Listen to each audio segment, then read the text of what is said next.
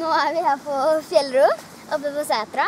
Og pappa har prøvd sitt nye vasshjul I bekken for første gang. Og nå skal vi se hvordan det går. Yes, det blir spennende, Varen. Altså, da vasshjulet ganske bra å fote ut. Så vi får strøm. Og så inni denne isboksen her, så generatoren som gjør det om til strøm, så vi kan få lys og lade I hytta.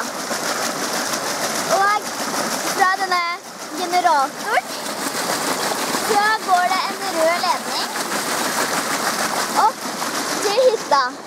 Hvor vi liksom får den strømmen og gjør alt til hytta da. Og så når vi går inn på soverommet her, så har alle 4 sengene fått hver sin lille leselampe, som pappa har fikset med strømmen. Her oppe over døra, så kan man skru både av og på lampene.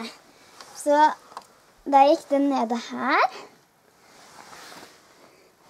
Og nå tror jeg den der eller den her går. Det var den her. Og hvor jeg sitter. Nå kommer den. Og så den siste. Så kan du skru alle på igjen. Og så kan du få med deg nyheter på radioen. Det sant? Ja da! Nok strøm til det også. Det nok strøm til det også. Da kan vi bare slå på radioen.